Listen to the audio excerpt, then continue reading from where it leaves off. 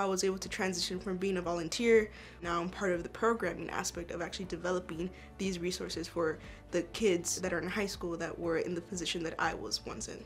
South Texas, we're a very, very low income based communities, so a lot of times these families don't have access to literacy resources. A lot of these basic literacy skills that we need to, fill out a checkbook or to start up a bank account or apply for a loan if you're going into university. That's stuff that isn't necessarily taught in K-12 schooling, so the fact that they have access to these free resources that are accessible to them to begin with is very, very important to them, because they can, help build a better relationship with their family and be able to live a better life.